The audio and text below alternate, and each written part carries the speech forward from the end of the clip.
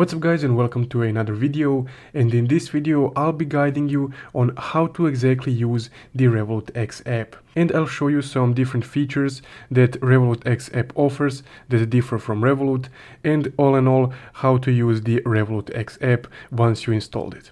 So let's get started.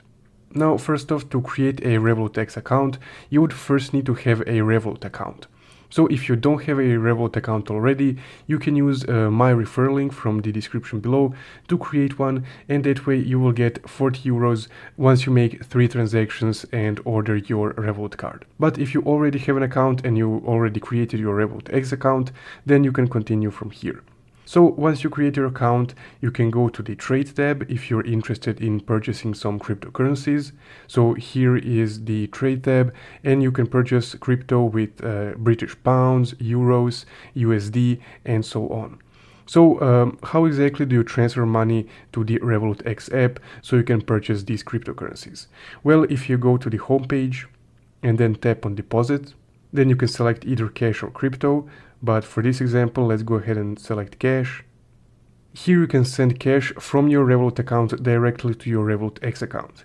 So Revolut X is still or currently very dependent on the Revolut app, so you can imagine the Revolut app sort of as a intermediary between other financial services and your Revolut X account. So to fund your account you would need to first fund your Revolut account. So once you funded your account, you can go back and you can go to the trade tab and purchase any cryptocurrency that you would like. For example, let's say Ethereum, you just tap on Ethereum and then you just tap on buy. And here you can just input the amount of euros that you would like to exchange for Ethereum. And also you don't even need to fund your Revolut X account, because Revolut X can automatically pull the data from your Revolut account, and that way you can buy crypto on Revolut X directly with your Revolut balance.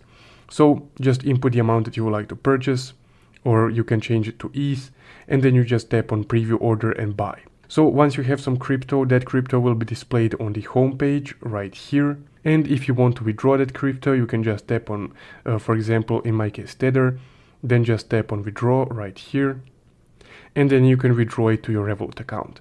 So they currently don't offer a direct withdrawal to an external wallet, but hopefully that feature will be added in the future. So at the moment you can just withdraw it to your Revolut account, and then if you would like to withdraw it to an external wallet, you would need to transfer your Revolut balance of USDT to an external wallet. So from Revolut X to Revolut and then the external wallet. Now the same goes for transferring any crypto on Revolut X from your external wallet. So you would need to transfer it first to Revolut and then from Revolut to Revolut X app.